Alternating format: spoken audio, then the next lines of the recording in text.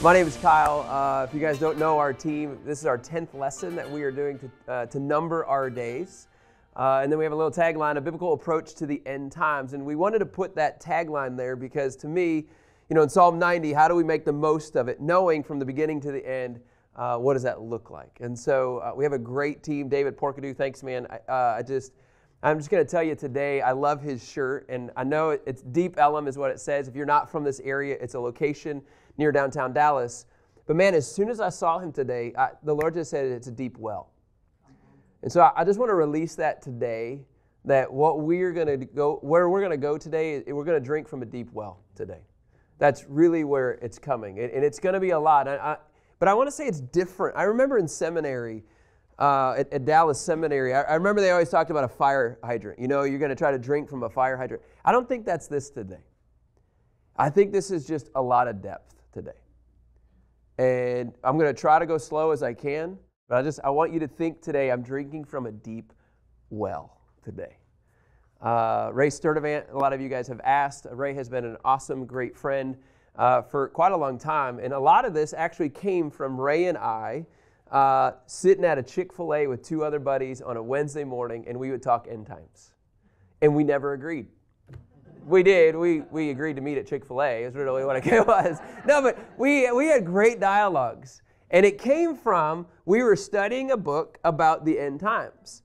And what Ray did, and he pushed me, and I want to honor Ray for this, is he said, don't just take for what you read at face value. Don't take what you're hearing at face value. What does the Word say?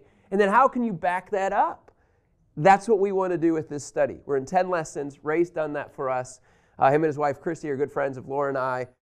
Sometimes it's just good to know who's a part of this crew and how things are wired. And, like when people say, hey, I really appreciate what you guys are doing here, it really is 100% a team effort. Now, just as a backdrop, last week, remember we talked about the new covenant.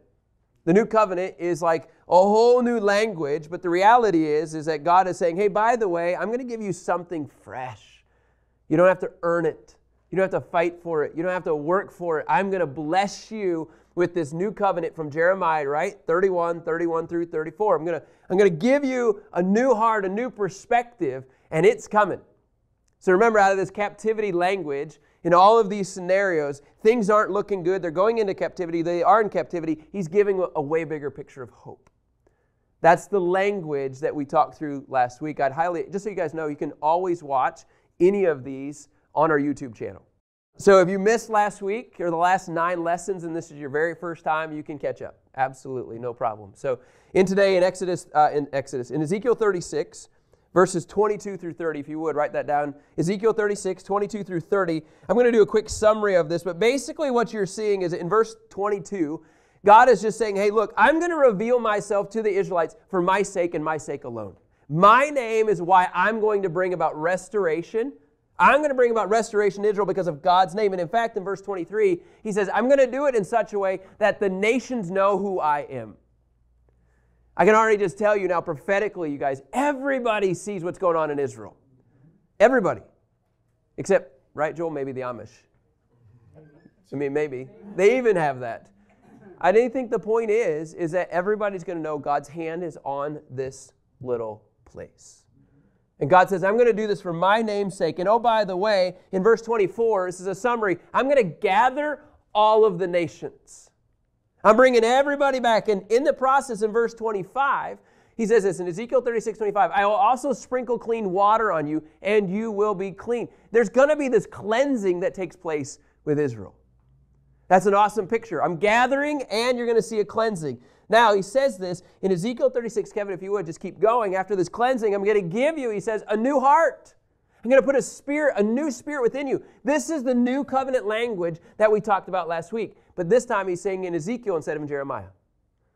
So again, these major prophets that we're talking about, okay, they're releasing the same language. I'm going to give a new heart, a new spirit. I will remove your heart of stone and give you a heart of flesh. And then he says in verse 27, I'm going to put my spirit not only on you, but where? Within you. Up until this point, you guys, in the Old Testament, the Holy Spirit would fall afresh on somebody to do a specific task. to blow a shofar, or to walk up to a king. The Spirit of God's going to come on. But now the prophet is saying, I'm going to do something new. The Spirit's going to stay inside of you and not leak out. Okay, everybody with me? This is the backdrop of coming into Ezekiel 37. So last week, even though we were in Jeremiah, it's all a setup. Everything, the new covenant is going to be implemented. And then in verse 28, I love this. He says, after the Spirit of God falls afresh inside of you, he says, then you will live in the land that I gave your fathers. That father's language is Hure. Who's that? Who's he talking about? Israel. Israel. So you've got the Abrahams, the Isaacs, the Jacobs, everybody that this language, he says, by the way, you're going to live in the land that I promised to these guys. And I'm going to be your God. So again, Ezekiel 36 is new covenant language, just like Jeremiah 31. Okay? I want you to see that setup as you come into Ezekiel 37. In Ezekiel 37, verse 1, this is really, I would say, aside from that text that we just read, this is probably the most well-known text in Ezekiel. Ezekiel 37, even into 38, we can get into that next week, is this language of, you ready? Dry bones. Okay, that's where we're going to go today, but I'm going to already ask that the Lord gives you a whole new, fresh perspective. In verse 1, it says, the hand of the Lord was on me. Who's me? Ezekiel, right? The hand of the Lord is on Ezekiel, and then he brought me out by his Spirit, and then he set him down in the middle of the valley. I love this language. It was full of bones. Now, to any Jew, you are never around bones, you guys. Like, this is like automatically like you don't leave bones out. This is a bad Jewish custom. And like God says, I'm going to put you in the middle of the worst scenarios. And I'm going to drop you here. And he says, I'm going to release something. I'm going to give you a vision over and over. And I want you to see basically what the Israelites, and this is kind of a graphic picture here, but one commentator says this represents Israelites slain during the conquest of the land and now in exile for a long time. In other words, you know what it represents? They got no hope at this point. I'm going to put you into a place where it really looks really bad. And so what happened is, in this vision, he led Ezekiel all around them, these bones, and there are a great many of them on the surface of the valley, and they were very, very dry. I added a different very, sorry. It says they were very dry. And so here he is, he's being led, and as he's walking around, you have to imagine, right, just thinking, what am I doing here? So all of a sudden it says, then God said to me, son of man, Ezekiel, can these bones live? I love when God's testing us. He's asking us, hey, what do you believe? You're in a really tough spot right now. Do you think I can do something different about this? That's what he's asking. Will these bones come to life? That's what he wants to see. In any scenario, he wants to test your faith. And I love this faith component. And you know what I love? What Ezekiel said? Oh, Lord God, only you know. You tell me. You know, that's the language, right? But this is kind of the question. Now, think about this. Up until this point, okay, the Israelites were not foreign to what we would call personal or individual resurrection. This is not a foreign concept to them that God can bring something back to life. So he's not introducing a new doctrine. He's not introducing a new truth to them. In fact, think about this. In 1 Kings 17, and in 2 Kings 4, do you remember the widow's son? You remember the Shumanite's son? You remember both scenarios? God brings these dead kids, dead sons, back to life. Now, do I know Ezekiel was thinking about that? I don't know. But if you're in the Word of God, you guys, those things, they stir in your spirit and they give you faith. And so I love his response. He said, well, only, Lord God, you would know. Now, can you go to Romans 4, verse 17? I want to jump to a New Testament perspective just for all of us for a second. Romans 4, verse 17, and it will say this. It has the same feel, same underlining tones. It says, in God's sight, as it is written, I have made you the father of many nations. He believed in God, right? We're talking about Abraham. He who believed in God, and what does it say? Who gives life to the dead and calls things into existence that do not exist. So even in the New Testament, all of us, we should have a perspective, God can do the impossible. Don't give up hope on what you see today. Don't give up hope on if you think, well, this politician's good or this one's not good. You guys, God is so much bigger than this. If he could take a valley of dry bones and breathe these things back to life. And so here's what God says. God says to the prophet, okay, very specifically in verse 4, Ezekiel 37, verse 4.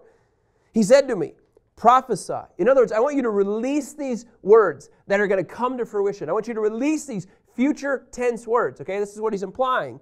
Prophesy concerning these bones and say to them, dry bones, hear the word of the Lord. I don't know if you guys have ever talked to yourself before. I don't know if you've ever gone walking before, but like he's basically just saying, hey, I want these things. He's talking to these bones. And he says, I want you to talk to them and say, hear the word of the Lord. I'd be like, they don't have ears. But practically, don't we do that? When you hear the word of the Lord and he's asking you to do something so radical, so drastic, don't filter out faith. Because I think that's when we miss the move of God. So Ezekiel, I want you to speak to these bones. And this is what I want you to say. This is what the Lord God says to these bones. I will cause breath to enter you and you will live. So he's going to say to a bunch of hundreds and thousands of bones and say, God's going to breathe life into you and you're going to come to life. And then he says in verse 6, God is continuing to speak, right, through Ezekiel, and he's supposed to say, I'm going to put tendons on you, make flesh grow on you, and cover you with skin. And then in verse 6 he says, I will put breath in you so that you come to life. Then you will know that I am Yahweh.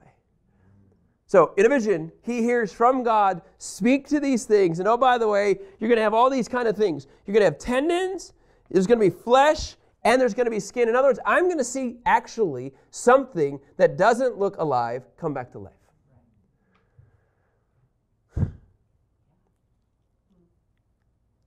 And over, God says this, and this is kind of a cool perspective. At this point, I'm going to draw something. Okay, Ray. All right. You know, as image bearers of God, when He speaks, things come into existence. And He could cause this to happen without Ezekiel.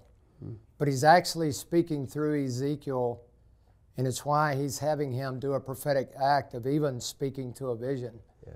And through Ezekiel, there's life and death in our words, in our tongue. And He's using Ezekiel as His mouthpiece, as an image bearer of God to speak, and a whole nation's going to get birthed again. You know, let's just go there. I love this language. Kevin, can you go to Proverbs 18:21? This will just reiterate exactly what Ray is talking about. Proverbs 18, verse 21, it talks about this spoken word. Life and death are what? In the power of the tongue. And those who love it will eat its fruit. So this language of speaking it in, like the scripture says, yeah, that's actually biblical. Okay, a couple other languages. Go to Psalm 107, verse 20. I love this one. Psalm 107, verse 20 says, He sent His word, and what happened? He healed them. He rescued them from the pit. When that word is released, healing and life takes place. That's why it's scary when we're not becoming biblical knowledgeable or in the Word, because when we don't and aren't living out the Word, what do we expect but death? Just one other context, John 6, verse 63. John 6, verse 63 is another to support this language. The Spirit is the one who gives life. Now watch this. The flesh doesn't help at all. The words that I have spoken to you are spirit and are life. The words of Christ are life-giving. And just one more, Proverbs 10, verse 11. I don't know if you could read that or not, Kevin, but Proverbs 10, verse 11. This language of the mouth of the righteous is what? A fountain of life. So to Ray's point, when we're releasing truth, when we're releasing the word, Scripture says, yes, it can bring life. So Ezekiel's surrounded by a valley of dry bones. And what is he told to do? I don't really how to draw out tendons and flesh and skin. But just know that that's what that is, okay? I actually looked all of it up, and you're kind of like, yeah, they have to hear, right? So the next thing you know, you've got a bunch of bones, right? Those are really bad bones, but you get it. I want you to speak life into these bones so it takes form. You'll see where we're going to go with this. So he says in verse 7, what do you know? Ezekiel actually did what God told him to do. He prophesied. He released that word that he had been commanded. And while I was prophesying, there was a noise, there was a rattling sound, and the bones came together, bone to bone. So the next thing you know, all of these bones, they became and took a form. Okay, they took a form, and it says this, as I looked, tendons appeared on them. In verse 8, flesh grew and skin covered them, but there was no breath in them. What I'd like to propose, okay, and Ray and I and our team has sounded this out, okay, is one of the theories, one of the thoughts, and I think you can back this up pretty good in Scripture, is I actually believe at this point in verse 8, okay, in verse 8 of Ezekiel 37 is 1948 Israel. Okay, what do I mean by that? Okay, I'm going to give you a little history, okay? I'm going to read some dates. I'm not going to write them down, but I want to show you, okay? Now, it says that there was no breath in them. So right now, there's a form. There's a shell. Okay? So a couple backdrops, okay? Let's just start in 1896. Theodor Herzl. He wrote a book, a treatise called The Jewish State. Okay? I'm actually going to go history for you, just for a reason here for a second. 1897 was the opening of the first Zionist Congress in Switzerland. 1917, there was a boycott on the Jewish community of Palestine. 1946, there was a bomb on King David Hotel. Hang in here. 1947, Britain gave the UN responsibility, and yes, they called it this, Palestine. Okay, that's not my language. I'm not trying to buck any system here or anything like that, okay? So Britain gave who? UN responsibility in 47. Then what happened is in November 29th, 1947, the UN had this partition plan that was approved, Resolution 181. Okay? What I'm trying to show you is it's been this progression. Okay? There's been this progression of the bones that are rattling, the bones that are starting to take shape. Okay? They're starting to take form. Okay? Does that make sense? Then what happens? In May 14th, 1948, you have what we actually saw, the declaration of the State of Israel. They became a country on May 14th, 1948. That's when I believe the bones came together. Ezekiel 37, I believe, partially came to fruition. Now, many theologians will communicate Ezekiel 37 has all come to fruition. I don't take that stance, and very rarely do I communicate that type of line, but I want to show you why we believe that. But in May 14th, 1948, you have the declaration of the State of Israel. Now, May 15th, the next day, began the war of independence for Israel. And that war lasted from May until the end of January of 49. But then in January 25th, 1949, Israel had their first prime minister, David Ben-Gurion. Okay? Hence you have an airport named after the first prime minister. Why are we saying that? Because some of you, all of us, we get to participate in experiencing 70 plus years of when this actually took place. So the prophet Ezekiel said all of these bones are going to come together. Now, I'm going to show you, remember, there's a shell, but the scripture says what? There's no what in them? There's no breath. Ray? I just don't want to skip past the obvious that the first prime minister's name was David. Yeah. David, that's good.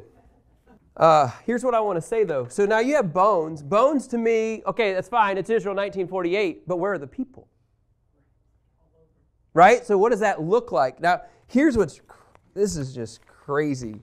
I'm going to go through some history on here. Bear with me as this sounds like very historical, and it really is. But as of, do you know that when Israel in 48, when this took place, okay, there was historically a little over 5 million Jews worldwide. So in 1948, there was Jews everywhere. Okay, 5 million of them, but only 650,000 were in the land at the time. Okay, you with me? 650,000 were with them at that time. So you got 5 million plus. Well, now let's move ahead. Now, over the course of time, what does Israel do about bringing the bones? Well, I'm going to give you a couple examples. In 1950, okay, 2 years after they became an independence, they had this thing called Operation Alibaba. Operation Alibaba was this. They brought in from specifically Iraq, they brought in 113,000 Jews and brought them to their land. Why is that so important? Do you remember the scriptures talk about how they're going to come from their land? The bones are going to start taking shape and form, but there's no breath in them. Okay? That's one of them. There's another one. Operation, you got to love these names, Magic Carpet. So you got Alibaba and Magic Carpet. Somebody like Disney, okay? I don't know. In September of 1950, 47,000 folks from Yemen were brought to Israel. 47,000. Do you remember the bones, right? They're coming, it's taking shape, but there's still no breath in them. But it's there. Now, interesting enough, in 1984, they switched. They went a little bit more biblical. Operation Moses. You went from Alibaba to Moses. And then you have 7,000 Jews that came from Ethiopia. Now, the one I really want to just unpack just a little bit, because I think this is so important to see practically, Israel is pursuing the prophecy. Israel is practically pursuing. So now this one is more of my favorite. You have Operation Solomon. May 24th, 1991. Ethiopia was experiencing a civil war. And so what they asked was, all of the Israelis in Israel, the Jews, they asked any Ethiopian Jews to cross over the desert to get to Addis Ababa. And so they're basically saying, hey, Ethiopians, if you're Jewish and you want out of this civil war and you want to come to your motherland, we're coming to get you. This one will mess with me. It's crazy. So these Jews had to cross all over the desert to meet in Addis Ababa. And Operation Solomon meant that they're going to bring 34 Air Force planes, 34 total of El Al jets. And in the middle of all of this, they brought all these soldiers from the IDF and they put them in plain clothes. And these plain clothes soldiers helped all of these Ethiopian Jews get on 34 planes, 14,000 of them. It said, we're bringing you home. And so what do you see is that you see this forum taking place in Israel. The Jews are actually coming back to the land. Now today, what does that look like? You have 14 million Jews today. Okay, that's as of 2020, okay? 14 million Jews. Now in Israel, as of 2020, roughly there's 6.7 million Jews in the motherland right now. 6.7. Now how many Jews are there worldwide? 14. So you've got a big gap there, right? So 45% of the Jewish population is back in their land. They're here. 45%. Okay, so there's some things just prophetically, I think, that I got to keep happening. In Israel, the government is playing a huge part in this. Our friends that are there, they have this ministry called Aliyah, Global Aliyah, and they're bringing the Jews back into the motherland.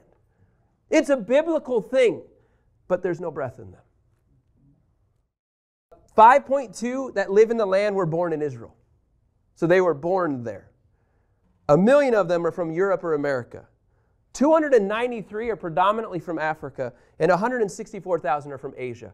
I'm trying to show to you guys, they're coming from all over. Okay? This is a part of the fulfillment of Ezekiel 37. There is, the bones have come together.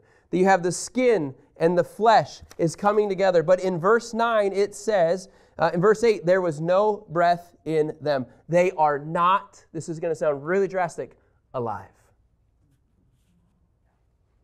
In verse 9, so here's what he says. God says to Ezekiel, Ezekiel 37 verse 9, prophesy to the breath, prophesy, son of man, say to it, this is what the Lord God says, breathe, come from the four winds and breathe into these slain so that they may live. That four winds language, Ray, what's that language? Where do we go with that? Yeah, so that for me ties into just God calling all of the Jews back to Israel. It's coming from the four corners of the earth, if you will, and that there is a draw the Holy Spirit does before anyone comes to faith. You know, there's this stirring and a draw of the Holy Spirit. And I believe this stirring and drawing all of the Jews to come back into the land is what this is speaking to. There's a breath from the four corners before the breath that brings about the full restoration of Israel. That's right. He wants them all back in the land. Does that everybody clear on that? He's bringing them there, so what? He can breathe into them. He's going to breathe into them. And that breathing into them, let's just call it out, is what? It's salvation. It's the Holy Spirit. It's Jesus after His resurrection breathing into the disciples. So He's bringing them all to the land so that they can experience the salvation. Now, is it true that a Jewish person can experience the death, burial, and resurrection of Christ and not live in Israel? Absolutely. Absolutely. I mean, the church was birthed mainly from the Jewish people. And then throughout history, you know, Messianic Jews or Jews that believe in Jesus. But there's never been a corporate acceptance or receiving of Him. That's the key. That's what's coming. We're talking today about the rebirth of Israel corporately, the ultimate revival that's going to take place. So, everybody, this is just kind of a picture and image that you have. Let's go back to our little drawing here. Okay. This is our friend Israel. Okay. Okay, this is Israel. Israel was formed in 48. Now, in this process, now watch it says, this is so fun, I love this text. In verse 10, it says, so I prophesied as He commanded me. So I did it. I did what God asked me to do. And the breath entered them, and they came to life and stood on their feet, a vast army. Now, some people would say, well, that's just the formation of Israel. We believe it actually has a lot to do with more of what we would call after the return of Christ. And then we believe we are now entering into the period that's called the millennium. Okay? So here you have this process. They've taken a form, but right now, what Ezekiel's going to prophesy, he's going to prophesy something that's going to take place here. He says this in verse 11. I'm going to come back to some of this, okay? Then he said to me, Son of man, these bones are the whole house of Israel. Look how they say our bones are dried up and our hope has perished. We are cut off. In other words, it doesn't look like we got any hope. Therefore prophesy to them and say, this is what the Lord God says, I'm going to open your graves and bring you up from them, my people, and lead you into the land of Israel. You guys, this is going to get swirly. Remember the deep well? He's prophesying, I'm going to bring you up from your graves and bring you, where? To the land. This has not been fulfilled yet. That's how I know Ezekiel 37 is not just for 1948. This language of corporate resurrection has not taken place yet. Just keep drinking, okay, from a deep well, okay? This is a little bit thicker here, okay? Now watch this open grave language. He says, I'm going to open up your graves and bring you up from them. He's talking about bringing people back to life. You know that, right? In Matthew 27, here's a little taste of this. Matthew 27, 52 through 53. Matthew 27, 52 through 53, it says this. It says the tombs, remember, Christ has come back to life. Do you remember this? And then it says at that point, the tombs also were opened, and many bodies of the saints who had gone to their rest were raised. And then they came out of their tombs after His resurrection, and then they entered the holy city. And they appeared to many. Who are these people? You know, there's these many saints. The next thing you know, Christ comes back to life, and He decides to bring a couple with Him. You got any idea, Ray, who these people are? I don't believe it was a resurrection from the dead. I believe it was a revival from the dead, similar to Lazarus. So those people obviously died. They didn't have their resurrection body. And because we don't know how long they were here on earth. We don't know if they went back and they died. We just know that they experienced death to life. Okay? So that's a picture of this. Now, ultimately, the open the graves language is rapture language. 1 Thessalonians, finally, you're like, somebody finally is talking about rapture. Finally, amen, right? 1 Thessalonians 5, 1 through 11, okay? It says, about those times and the seasons, brothers, you do not need anything to be written to you. For you yourselves know very well that the day of the Lord will come just like a thief in the night. It says, when they say peace and security, then sudden destruction comes on them, like labor pains on a pregnant woman, and they will not escape. But you, brothers, are not in the dark for this day to overtake you like a thief. For you are all sons of light and sons of the day. We do not belong to the night or the darkness. So then we must not sleep. We must not sleep like the rest, but we must stay awake and be sober. For those who sleep at night, and those who get drunk are drunk at night. But since we belong to the day, we must be sober, okay? And put on the armor of faith, and love on our chests, and put on a helmet of the hope of salvation.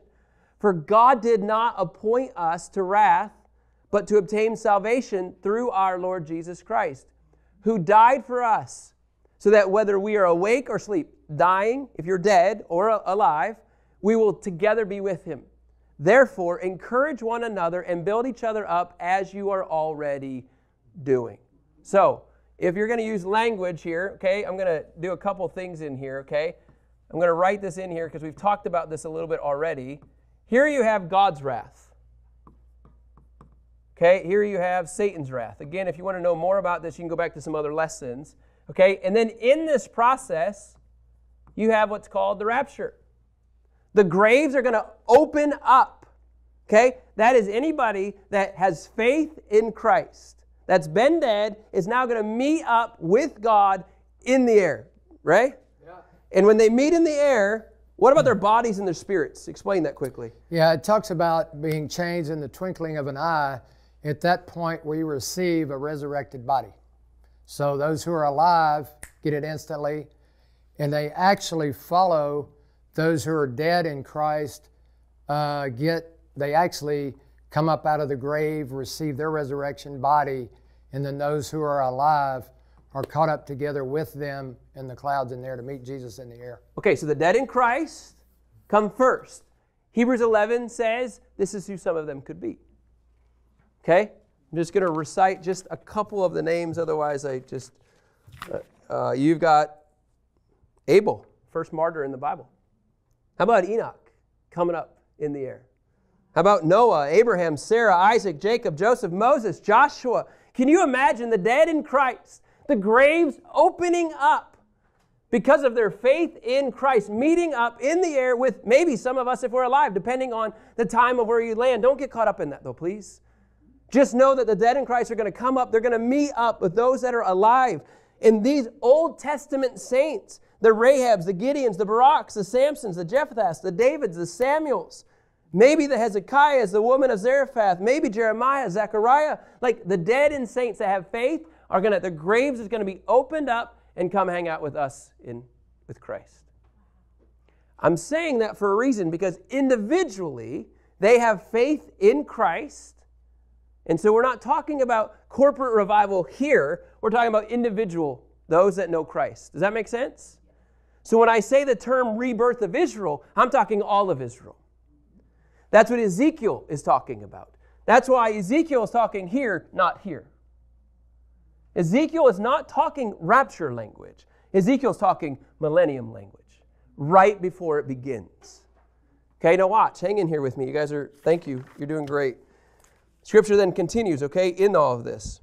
Okay, let's go back, Kevin, if we can. Ezekiel 37, verse 12. I just want to read it again. He says, this is what the Lord God says. I'm going to open your graves and bring you up from them, my people, and I'm going to lead you into the land of Israel. So, in this, we know that the millennium takes place where? In the land. And that land looks like this. You're going to come in, and you're going to come into this land once the Spirit of God is there. And that language, Ray, let's go there. Zechariah, Joel, you want to go there? Yeah, this, in terms of, Pentecost, when Peter was explaining what was happening, he quoted Joel 2, that in the last days, that God was going to pour out His Spirit on all flesh. And he talked about sons and daughters prophesying, old men dreaming dreams, young men seeing visions. And he talked about on the servant and the master. What he's saying is everybody is going to receive. And what happened on Pentecost is a foreshadowing of what's going to happen in the nation of Israel. And Zechariah talks about it. And this is going to be a massive repentance for not receiving Jesus in his first coming. And it's going to be a recognition and a cry for him now as all the armies are coming against Israel. So the Zechariah 12 language of them realizing who Christ is the same language, you guys, as Matthew 23, verse 39. It's that same language. Kevin, if you'll go there. So when the Jews are right here and they begin to see Christ, the Matthew 23, 39 mentality, for I tell you, you will never see me again until you say, blessed is he who comes in the name of the Lord. When the Jewish people begin to corporately cry out and say who he is, that's what integrates the return of Christ and initiates the 1,000-year reign. Now, the part that I want to go there that's like, whoa. How do they know? Because there's 144,000 Jewish evangelist witnesses that are going to be testifying to the Jews during the wrath of God. They will be going out, advancing the kingdom of God, saying, guys, this is who Christ is. This is who the Messiah is. Oh, yeah, we're going there. Why not? And so this is the reality, you guys. So you have to say, why are they saying that? Because they're talking about the Lord in the end times. And it's the Jews that are going to be doing that. That, to me, it doesn't get any better than that.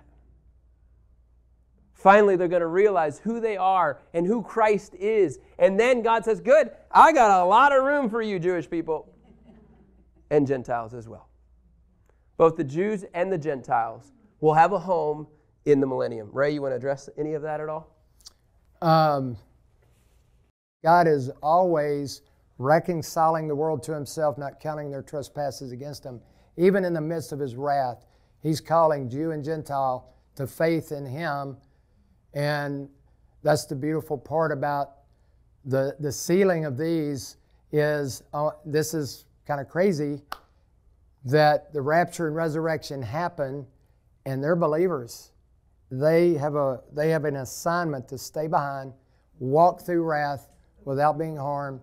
Whew, man, it's messing me up.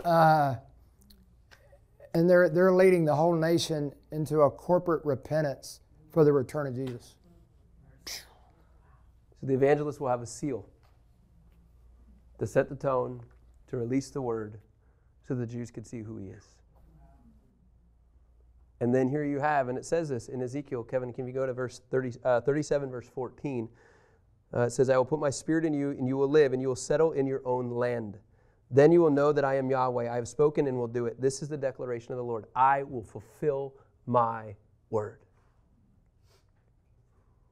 I love what one commentator, Alexander, says, is what you see here is the rebirth of Israel, is that you see the people, the land, and the government all coming together. King Jesus rules and reigns. Isaiah 66, 7 through 9. Please write this down. Isaiah 66, 7 through 9. It says, before Zion was in labor, she gave birth. Before she was in pain, she delivered a boy. Who has heard of such a thing? Who has seen such things? Can a land be born in one day? Or a nation be delivered in an instant? Yet, as soon as Zion was in labor, she gave birth to her sons. Will I bring a baby to the point of birth and not deliver it, says the Lord? Or will I who deliver close the womb, says your God? In other words, I will start what I finish. I will finish what I start. That's the language that he uses, and he puts all of this into one day. Now, a day to the Lord is so different than us. That's the point I want to show. Ray?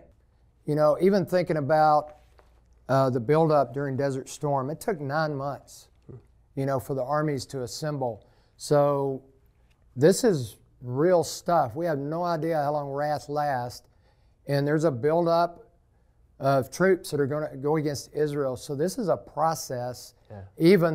Even I believe the breathing of God's outpouring. I don't think the whole nation all of a sudden one day they all wake up and they believe in Jesus. Yeah. It's a process. The more, it's like popcorn. One gets it, another one gets it, and we all carry spiritual atmospheres. And I think that atmosphere of faith starts a whirlwind of revival, just like you see real world revivals throughout human history. It starts in one place and then a fire starts. Yeah. And it just keeps building until a crescendo of the whole nation is recognizing who Jesus is and they're crying out. But it happens over time.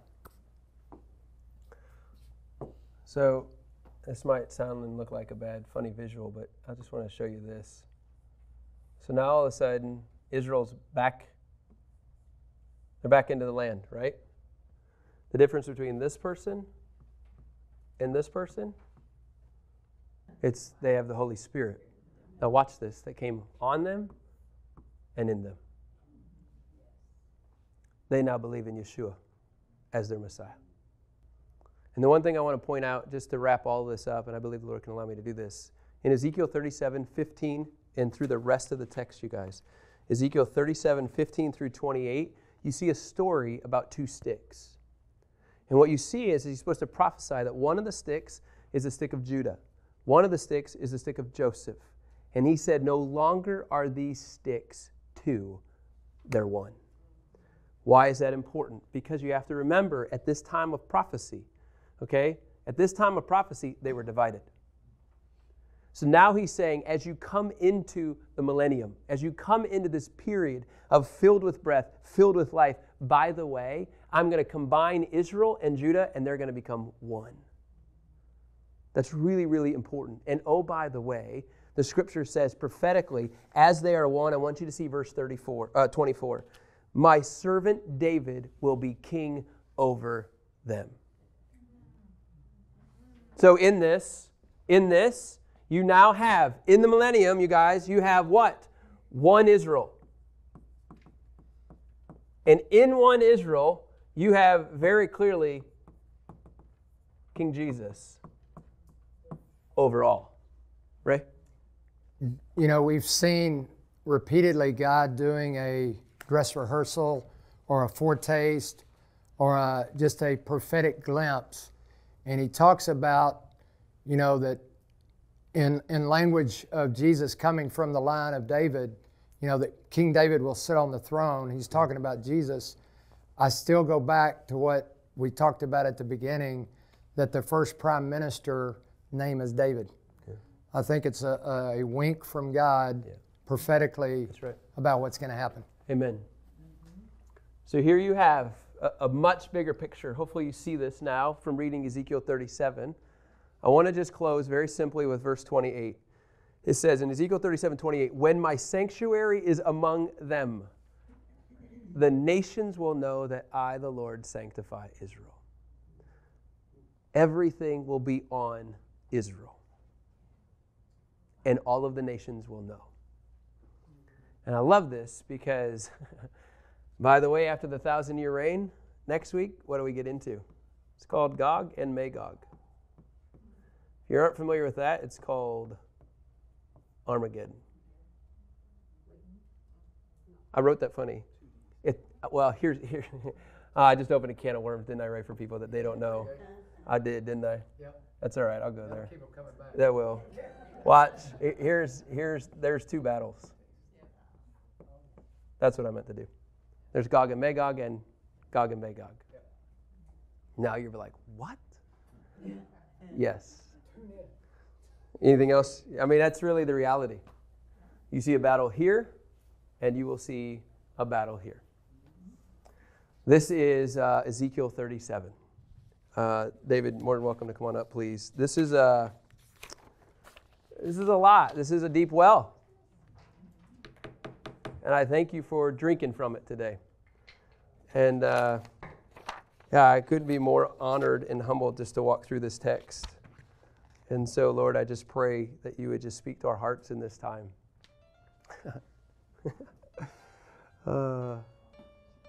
May we just see what you want us to see in the end times. Get your people ready. Bring them to your land. Get them ready for King Jesus. In your name we pray. Amen.